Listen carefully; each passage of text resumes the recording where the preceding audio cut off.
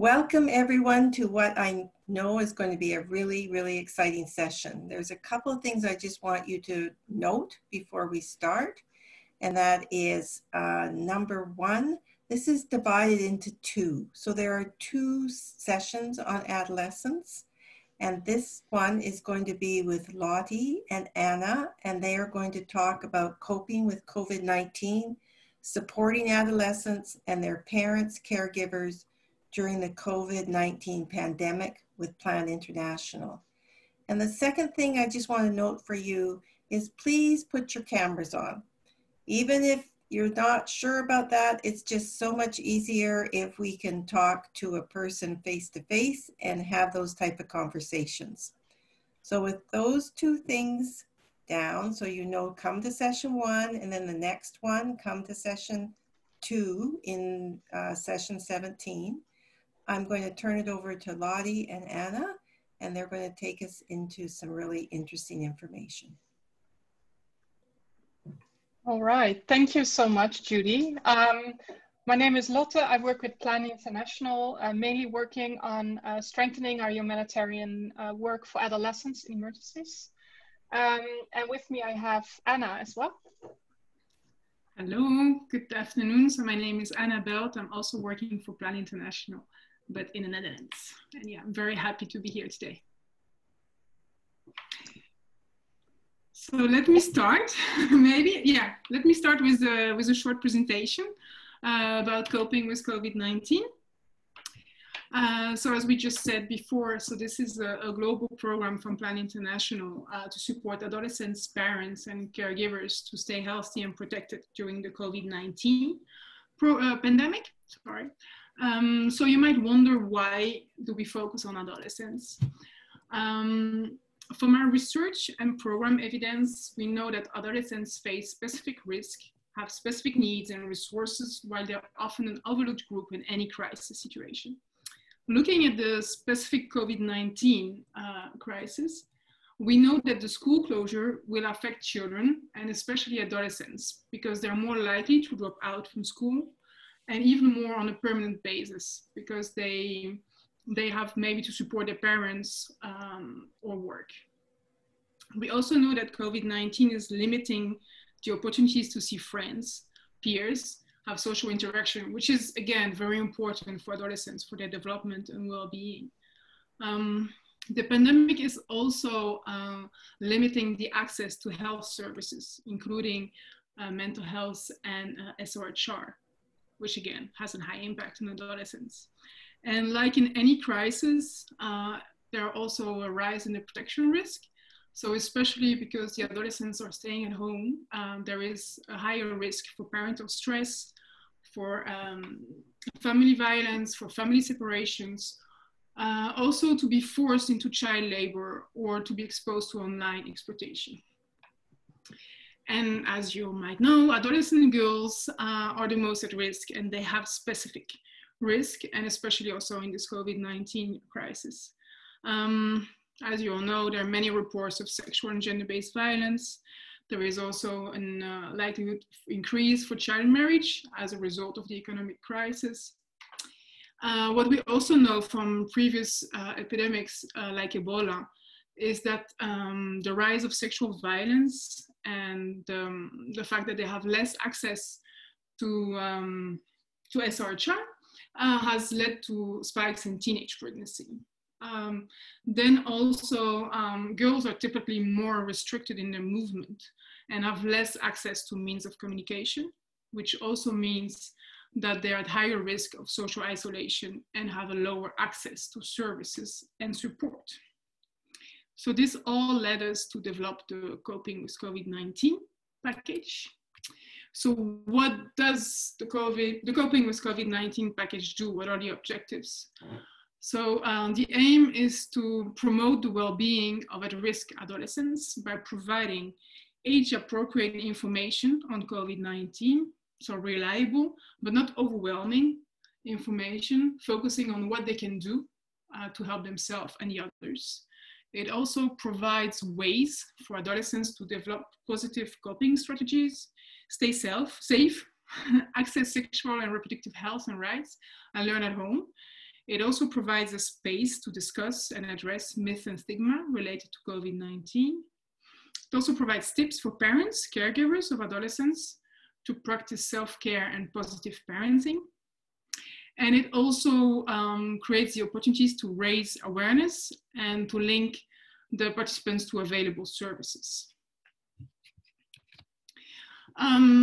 What is the package? So the content of this package, you have 6 sessions for adolescents who are looking at the age of 10 to 19 years old, 6 parenting sessions for parents and caregivers of adolescents, an implementation guide with resources for the facilitator, handouts for the participants, and M&E tools. There is as well an additional ECD parenting program, which can also be very helpful for the young caregivers. Maybe also something interesting to say is the main sources that we use to develop this package are the Plan International Global Adolescents in Crisis Life Skills and Parenting Program, which is not out yet, but very soon. The evidence-based parenting tips from Parenting for Lifelong Health. The global COVID-19 messages, resources, and infographics from WHO and UNICEF.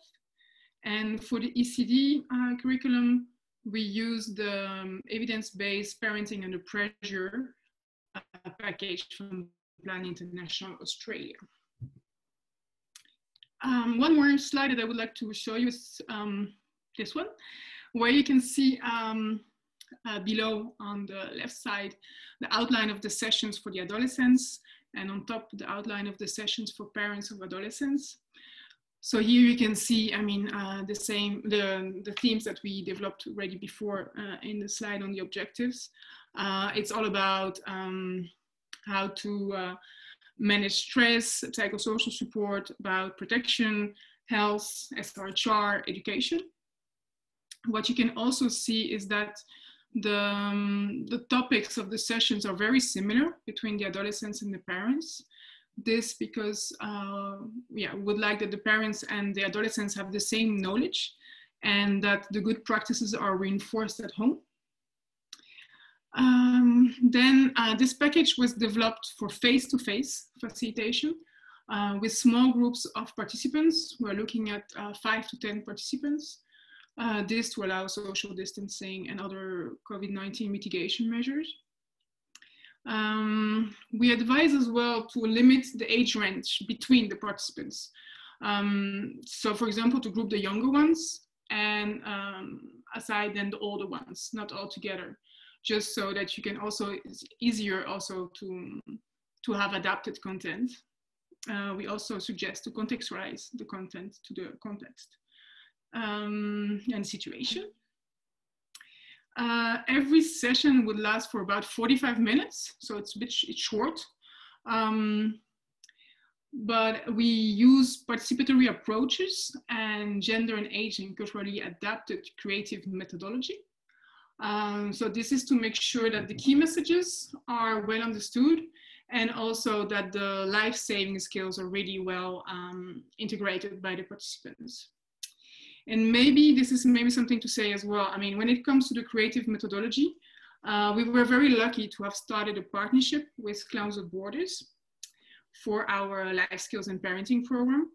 And so we developed and tested like 100 games and creative exercises to be used with the adolescents. And so this is the manual that you see also here, the Laughter and Play manual. And so we use some of the games in our sessions.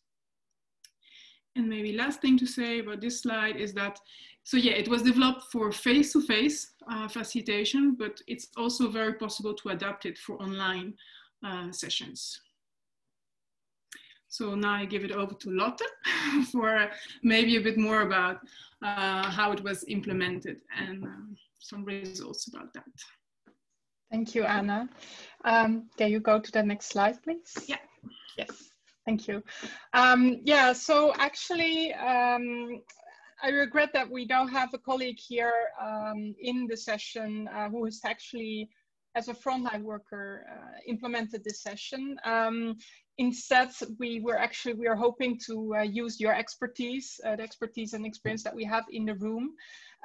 Before we do some group work, I just wanted to highlight a little bit how the implementation of this package has gone, and kind of, yeah, bring the voices of the colleagues in the countries more to the forefront.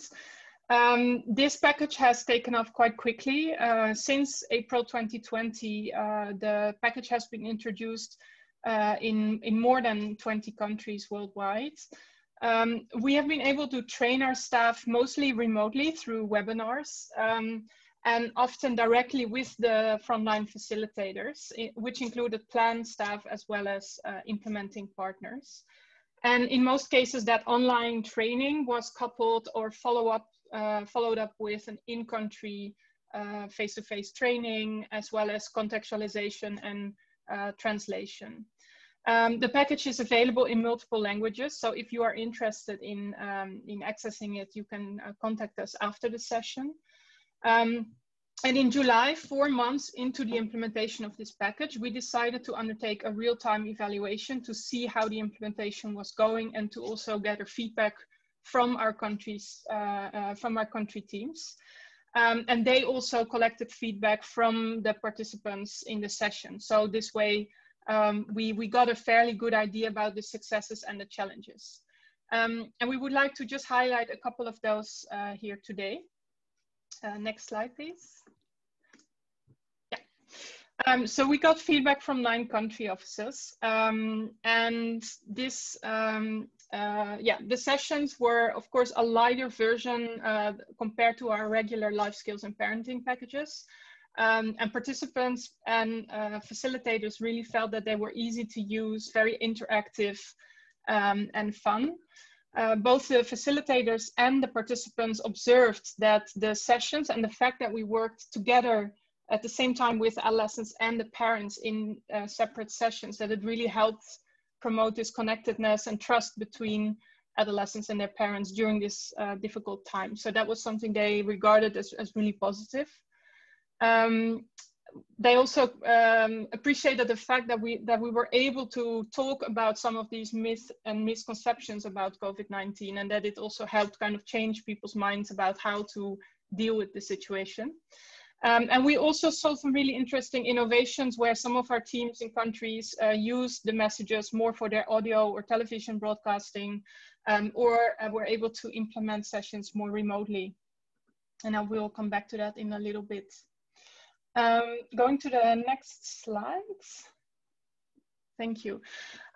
We actually wanted to share a couple of challenges with you, but really bring it to the table for discussion with you, because we hope that, you know, with the expertise that we have in the room, we are able to maybe learn also from good practices from others.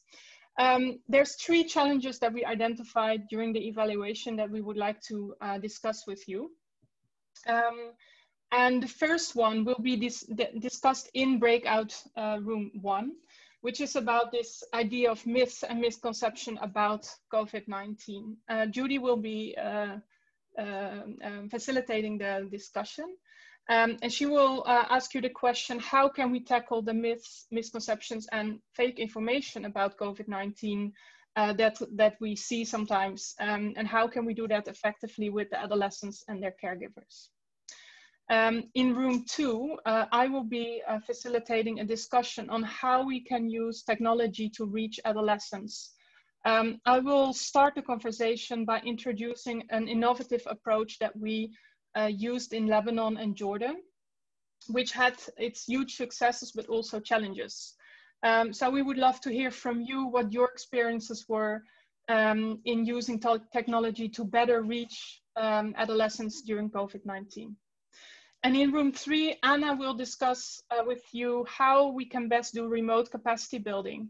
So she will start the discussion by introducing some challenges that we faced in this project when providing technical support and training to our facilitators if we were not able, in situations where we were not able to work face-to-face with them.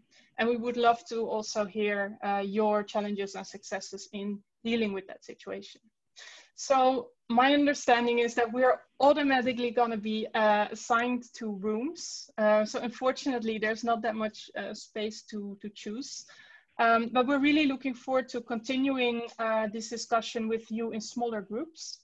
We will be using a Jamboard, and we will give you instructions in the room itself. We'll do that for about 20 minutes, and then we come back to the plenary for the main takeaways. So I'm not sure if Max, you want to say something? Oh, I think we're going. I've opened up rooms now. If you click to join, it'll send you to. All right. Max, will you pull up the 3 Jamboards one by one? Oh, I think you are on mute. Yeah, sure. I'll just do that now. Okay, perfect. Okay, starting with number 1, probably.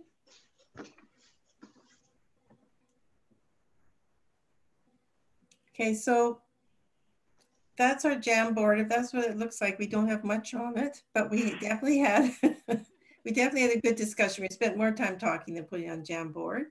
Good. So basically, I'm just gonna go lie down for that. Okay, so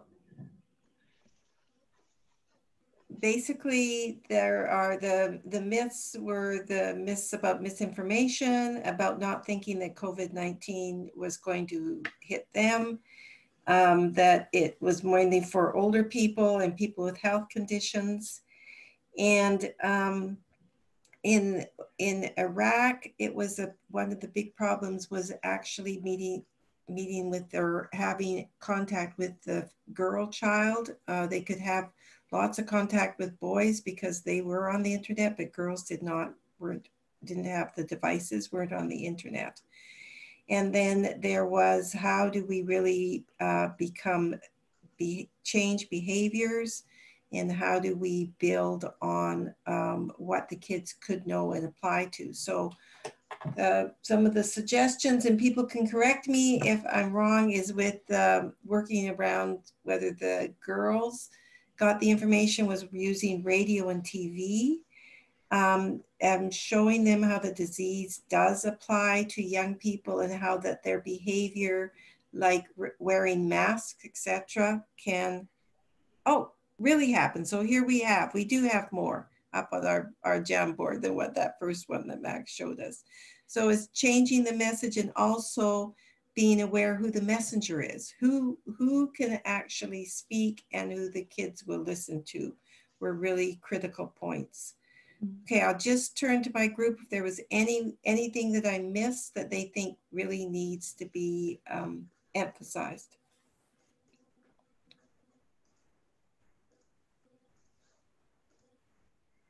Okay, I guess we could go to group 2 then. All right, that's me. Yeah, as you can see, actually we had a really great conversation with many different examples. So the question we started off with was, what are effective ways to use technology in reaching adolescents? There were quite a lot of different examples given of technology being used. For example, virtual Facebook pages for peer-to-peer education and mentoring between adolescents. Similarly, there was also an example of a youth leaders group that was really trained. They were trained as researchers. So during the pandemic, the youth researchers actually gathered data with their peers and only with adults as their supervisors or advisors. UNICEF in Bangladesh created digital platforms that were scaled up during the pandemic, also connecting adolescents with each other. So this way, more than 5,000 adolescents were supported and reached with COVID-19 and protection-related information. If I would highlight one main challenge that was came through all these examples was, of course, the exclusion of those who do not have access to internet or to a mobile device to receive calls or connect to the internet with. So that was actually really sort of a key challenge. There was a really great example from World Vision. And they said, well, actually, we have handed out devices to adolescents, and we have actually installed certain apps so that they can continue to learn and access information. And yeah, so maybe the bottom line is, if we are able to connect adolescents, it's a super powerful tool to reach them and connect them and share information. But then we have to overcome the fact that some do not have that access in the first place. I'll stop there and move quickly to Anna.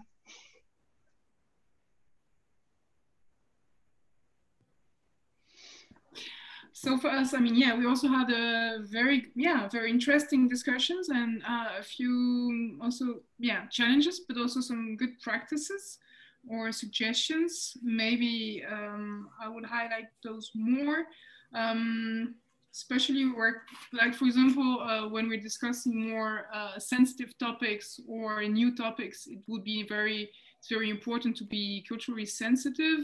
And maybe a good idea would be peer-to-peer learning. So encouraging that, colleagues from different countries try to, so that the capacity building is not always done just by people from Europe, let's say, but more also in the same region. And then also, we also said, like, it might be also interesting to use different medias. So videos, posters, videos. I heard a lot about videos, mock as well, for so that they can learn on their own. What else? Study guides as well, so that you can also continue learning while facilitating. I think that was, did I miss anything? Yeah, using phones, not just internet, but also phones directly. I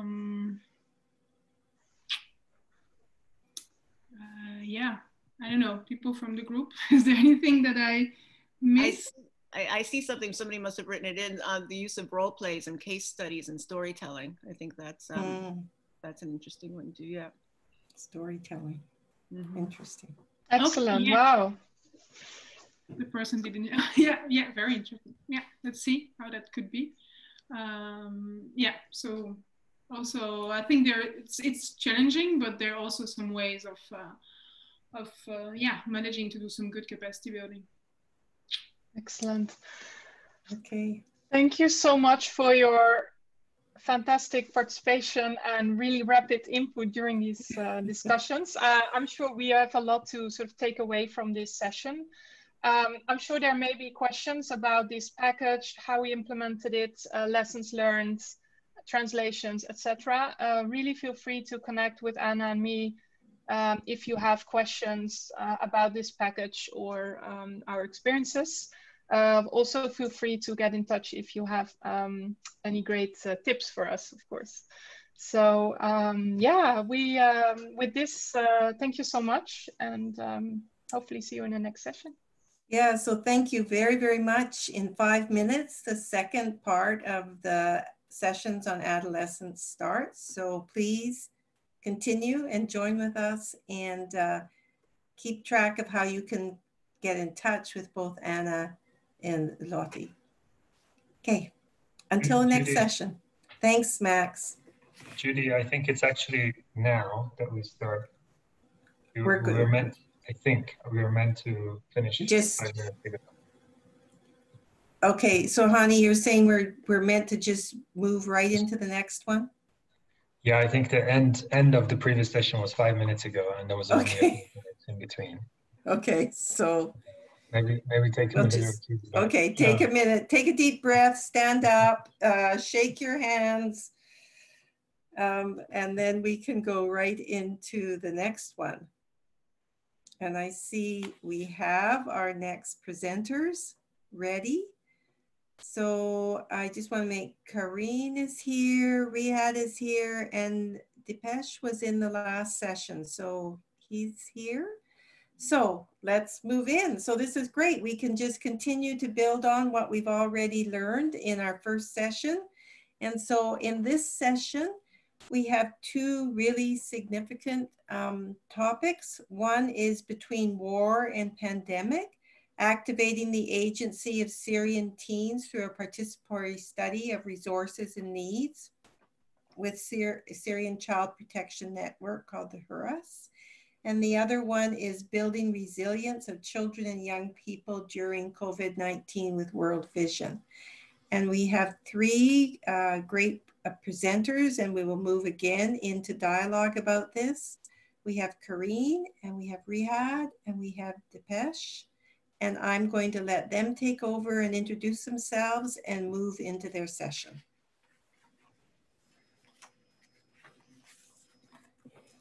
Thank you very much. So should I start, or do you want yes, to introduce yourself, Rihad. And, Hello, everyone. My name is Riyadh. I am the CEO and co-founder of HURAS. HURAS, it's an Arabic name. It means guardians in English. And we are dedicated to do child protection. We're a Syrian NGO. And we've been doing child protection work since 2012. Judy, should I continue with the presentation or first introduction? Why don't you continue with your presentation, and everybody can introduce themselves as they start their presentation. So you're on screen, so just continue. Sure. So I won't have any slides today. I thought it would be like a bit fun to like have some kind of a discussion together. And as I realize I don't have enough time to go through everything we have in our study, I hope that you all had the chance to watch our video on the Alliance channel, YouTube channel. If not, I will make sure to post it in the comments later today or later during this session. Because it has like so much like more details than I will be able to share today. Basically what we've done, we've partnered up with Hunter University to test a participatory tool that aims to include communities in the determination of priorities during the humanitarian response. And we decided to focus on adolescents as COVID-19 had a big impact on our mobility. So basically, what we've done is instead of saying, hello, we're here to help, what we've said was, hey, what's up? Let's talk. Tell us what's going on.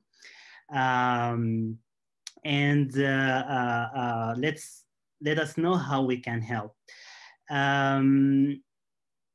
So what we've done is we've gathered a group of adolescents, around 43 young people, and we asked them to answer those questions. The first one was, what are the biggest 3 problems in your community? Then who should solve them, and how should they be solved? And the last question was, what can you as a young person do? So we got answers in 3 groups. Of course, we wanted to have like face-to-face meetings, to use whiteboards, flip charts, and other like interactive methodologies. But unfortunately, with the COVID-19, we couldn't do that. And we ended up using a online survey and some like e-meetings with the group. So we got answers through groups, COVID-19 related responses, also responses that are related to growing up in conflict or under conflict. And the last group was personal problems. What was great about this was not the answers themselves, but the interaction we got from the participants, and how we understood like that they have so much hunger to participate and to do more to their communities. This is not only important for the response itself, but it's also important for their development. After that, we invited them to a new meeting where we said, so this is what we've got from you. Do you think that those are still the priorities, or do you think like something came up during like the last time since we last met? Let's discuss and let's prioritize them from like the most important to the least. And as this study is, or this like project is still going on, it's not finalized then yet. The next step would be to ask them what can we do about those topics? What can we do about your priorities? And then as a group, a young group, we will see what they can do in their communities, and we as an NGO will try our best to allocate resources to help them implement whatever initiative they end up doing. It's worth to mention here that by using such methodologies in our context before, this led to the formation of a youth network on the governorate level that was able to implement 22 community-based and youth-led initiatives that has a positive impact on around 4,300 children and over 1,200 families. This is what I'm going to share today, and I look forward to like a richer discussion during the breakout rooms. Back to you, Rudy. Thank you so much. Hi, thank you so much, Riyad. How wonderful that those youth became so involved, and of course they want to be involved. That's great. So Karine, I now will turn that over to you to introduce your topic with you and Dipesh. Yeah, I think like Dipesh, you said like you will start first. Yeah. Sure, Karen. Hello, everyone. And we would like to make it as interactive as possible. My name is Dipesh Paul Thakur. I'm the Director for Local to Global Advocacy and Impact, working for World Vision International. Karine? So I'm Karine, I'm Senior Policy Advisor, and I'm leading on the It Takes a World campaign like to end violence against children. But I got another hat, and it's about child participation when we do research for World Vision UK. So I think like if Max, can you put like the slide number 2? I think we, oh, yeah. Because what we want to do like today is kind of to make it like interactive. So we got like 4 questions. So like Dipesh, what do you want to introduce first? Sure. So basically, we will be asking each another questions so that you understand what we are talking about. And the first question is for myself, Karen, yes, to answer. Yes, so Dipesh, yeah. Yes. So we want to know, like, why did we decide to conduct like a consultation with children and young people during like COVID-19? Yes, basically, World Vision has been working with children and communities trying to bring about, contribute towards the well-being of children since more than 17 years. And in this journey, we have realized the importance of listening to children. And every time we do so, we are really fascinated with the perspective, the innovative ideas they bring on the table.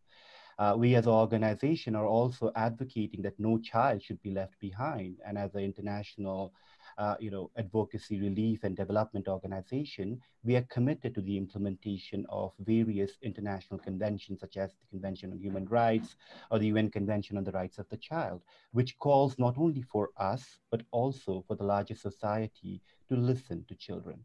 But given the context of COVID, this was more important for us to see that how we listen to these children despite all the odds, despite all the challenges.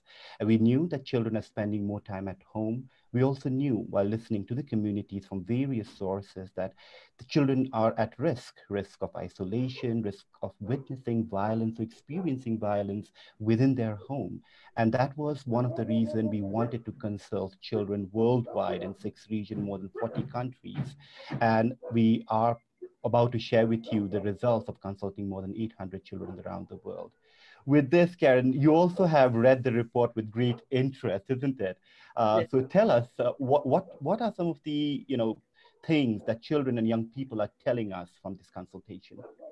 Yeah, thank you, Deepesh. So ideally, like we would like to have like young people like with us, like in this presentation, but we don't have, but we will represent them, and we say like, okay, let's get like their voice like with us. So what they tell them about poverty and violence. So Emily, she is like 17, she's from Uganda. And she said like poverty during this period has led to unwanted pregnancy, domestic violence, and child abuse. And that because of children are not in school. They mentioned about child labor, and this one is from like Miradi, 15 years old from DRC. She said like, especially since there is no more school, the parents take the opportunity to send and give heavy work to their children. The fact that today parents no longer work as before forces some children to contribute to family survival, for example, by selling water, and this exposes them to risks such as traffic, accident, rape, etc. And I want just like to emphasize what children and young people say about like children and young people participation. So Arnold is like 17 years old, he's from DRC, and he says, the participation of children is a right. It's not a favor, and COVID-19 affect our life. And Easter, as well, 17 years old from DRC. He says the government and other actors, NGO and UN, must involve children and ensure that the protection of the child is always respected by the times that the country goes through. So as you see, it's just like a sample of what children say, but you can see about like the conviction like they want to tell us and want to share with us. So now, like Deepesh, can you tell us like what are the challenges when we do like the consultation with children and young people? Yes, it was. If it was a normal situation, the numbers would have been more than thousands and thousands, This was a qualitative research, and despite the desire to reach as many of children, which we were confined to, our desire was also to see that as much as possible, we are inclusive in doing this research with respect to including various forms of issues with respect to caste, gender, disability, etc. And we tried our best to do it, but in a normal situation, that would have been much more better. We also realized that many of the children who are impacted with respect to the aftershocks of COVID-19, they live in fragile contexts, vulnerable places where they don't have access to information, so forth and so on. And they are impacted by multiple levels of vulnerability. Not necessarily we were able to reach out to those children as well. But another one interesting issue is, reaching children online. Many of them might have felt being watched by parents, and it may be a hindrance in terms of them expressing what they have felt. It might not have come out explicitly as such. So those were some of the challenges that we witnessed during this consultation. Nevertheless, there are some interesting findings which are there.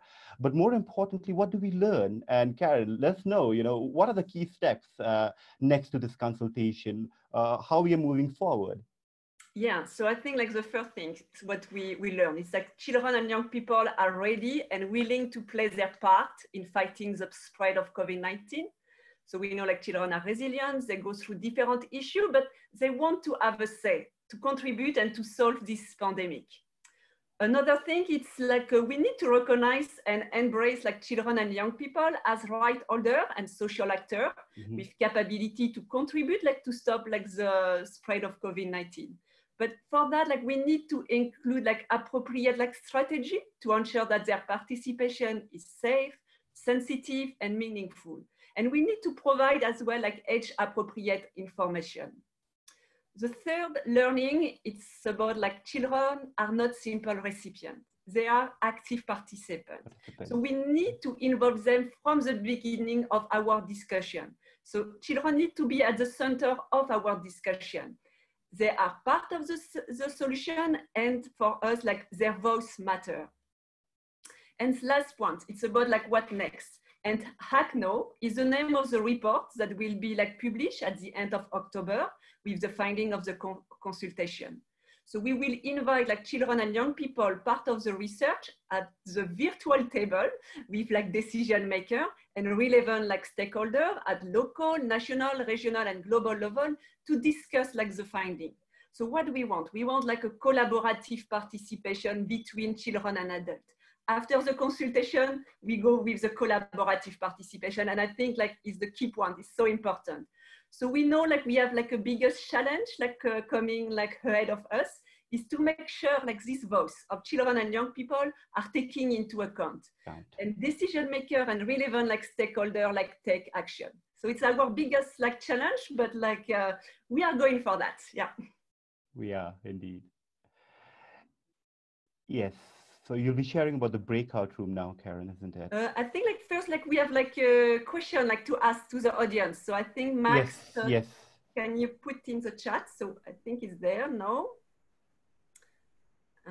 So you just need to go on the link when it comes.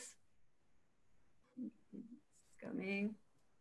Yes, and the first question is like, what is your preference on children and adolescent participation? Is it consultative? Is it collaborative, or it's a child-led participation?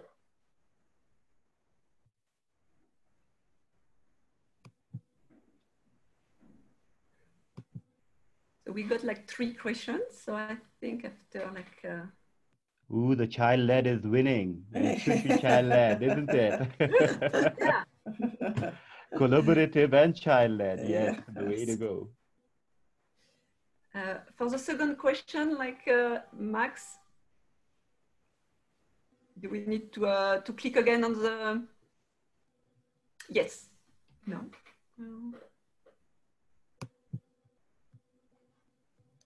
So we put in the first one. Now Max is putting in the second one. Yeah.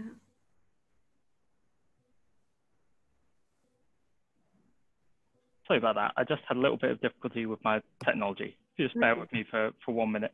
Yeah. And I'll send that through.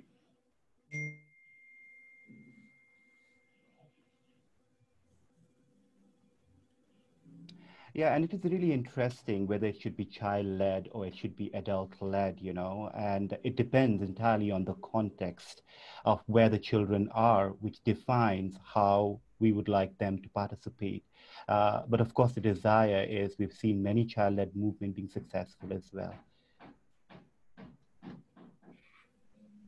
So, next. Yeah, Max, you can tell us when it's ready, or maybe it's mine. Yeah, I'm just loading it up now. Apologies. No, it's okay. So here's the link to go to the second question. It's actually the same link, but it takes you there all the same. Yeah, so quick one. So do children and adolescents need to be part of policy making on issues that matter to them? You just say yes or no.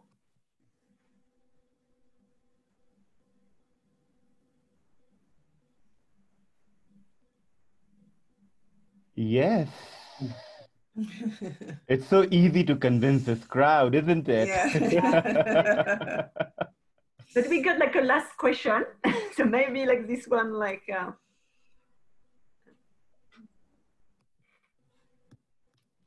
And the last question, it's about like benefits of including children and adolescent voice in our work. And if you can just like put some word, we need really like to see what is the benefit. So it will give us like as well like the motivation to include their voice.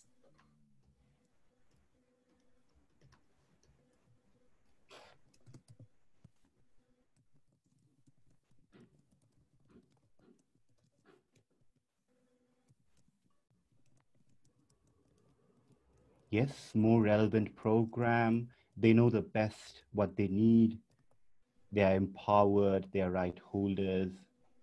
so many good things, positive changes, unique perspective. And I've worked in field and I've been fascinated of how unique their perspective is, which is so different from adults as well. Yeah. Good. Great. Yeah. So I think it's time to go for the breakout discussion. Thank you so much for everyone's participation in this one. Yeah, we wanted to make it a little bit like interactive, but you will have more space now to discuss. So you will go like in group, and we will ask you like 3 questions. You will get like 15 minutes to answer. I just say like the first question is, as a child protection professional in humanitarian context, what are your obstacles for not including children and adolescent voice in your work?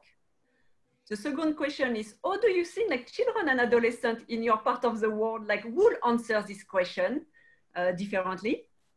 And at the end is, what are the solutions like to include children and adolescent voice in our work?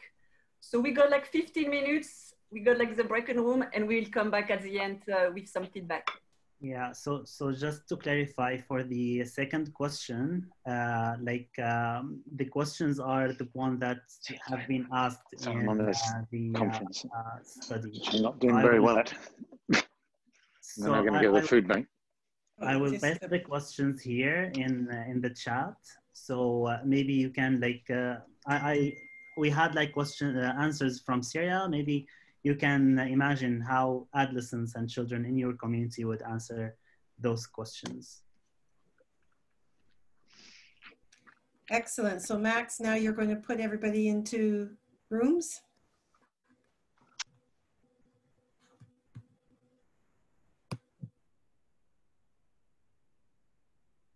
So rooms are now open. If you click the join link, that'll take you in there. See you in 15 minutes.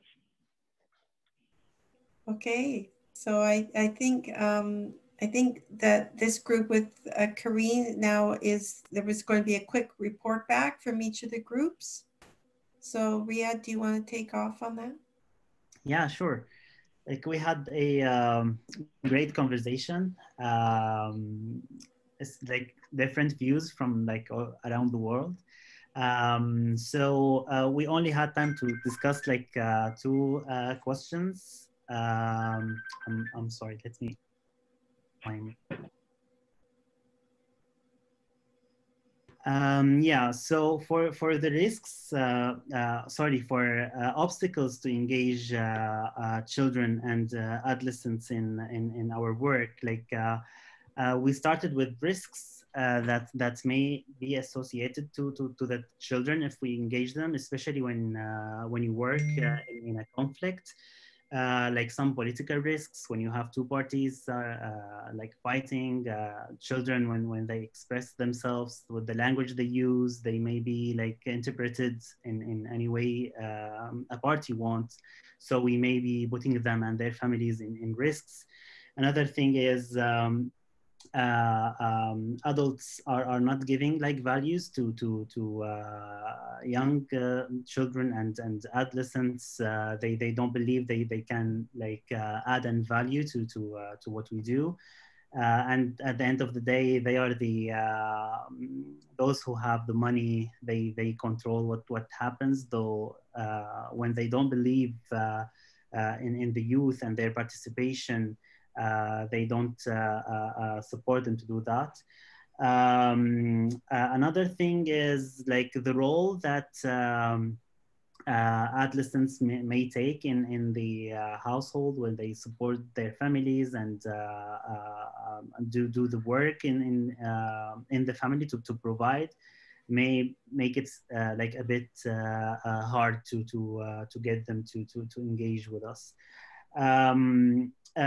We also discussed like what like big problems may youth and children have in their communities. How would they express those problems? And this was like really great conversation. But what we can take out of it is it's important to see how like the context would affect what are the priorities. And we see that around the world. Usually, like in this similar context, you would see like same priorities and same problems. And I think that would be like a great opportunity for us, like responders, practitioners, to learn, to always like look to the history, other context, learnings from other contexts, so we can like apply them in our work. I don't want to take much, and I know we don't have the time, so maybe we move to the next group. Okay, great. So who's speaking for the next group? I can do quickly. So we have interesting, like as well, like a conversation obstacle, like, you know, like for participation. It's like, it was really like about like internet access, access like to like the village, like it's something important. And as well, it's about like the perception of the community. They are not like ready like to listen like children and young people, and especially at this time with COVID-19, like participants say like first it's about food, so like to give like space for children like to talk, like it's come later. So it's like, it's about the context, about like obstacle. So now it's about like solution, what we can do. So we say like to do like some home visit, because like we know like it was context like in Yemen, like it's not easy, like in conflict areas. So we need to start like slowly, and we say like, okay, let's go to home visit, talk to the parents, and you can reach the children and create like this relationship. We can as well have like a complaint box like in the school, for especially for the girl, like to be able like to express themselves, because in some country like girls are not able to talk to adults. So let's start as well like small, but giving them like this opportunity. And as well to have like the staff going like with like the emergency team, like when they go to the field, when they go to the family, and to talk about child protection, but as well about child participation. So as well it's to go like slowly, but like to bring like this child participation, the view of the child, like, to the parents, to the community. Yeah, but it's still like a long way to go. But yeah, it was really good interactions, and we know we need to start like slowly. Okay, thank you, Karina. I'm looking at the time, and I think that we're just about have to wrap up and can't get the feedback from the last one. That I'm right on that, right, Max? We're over our time. Is it okay, or can we just have like little, like, because I think it's important, like to get Deepesh? Can we have really quick? quick? One really quick, Deepesh? Yes, yeah, I'll be very quick. With respect to obstacles, the issue of mindset with adults came in very prominently. The pressure of time, you know, came up very, you know, you need to get things done. But the most important one also, how it is challenging to make children's participation meaningful, was another one which came very prominently. The solution, I'll just say, you know, one of the colleagues shared about the research she's doing with the young child, and it came evidently in our research too. Young people, children saying, give us the credit, give us the space, we can contribute. And I think that's where I just like to end the note with the, you know, a particular quote from Arnold, a boy from DRC, who says that child participation, the participation of children, is a right and not a favor. And COVID-19 affects our life too. Thank you. That is a great quote to finish with. Thank you so much. Again, read the background paper. It's all about this and all about the questions we need to ask. Thank you for joining us for a session that we just want to keep talking about, because this is so important. So please, you need to make your way back to the plenary space on Kiko Chat. And don't forget to leave this Zoom room, then join the plenary in the Kiko Chat and click the green button to join the Zoom meeting there. And Hani also says that there's going to be a donor practitioner social happening after the wrap-up session. So that's why we have to sort of move things a bit quicker. So go to plenary, have fun. Thank you for so much of your conversation, and continue talking this way. Continue moving this forward. Thank you. Thank you, everyone. Bye-bye.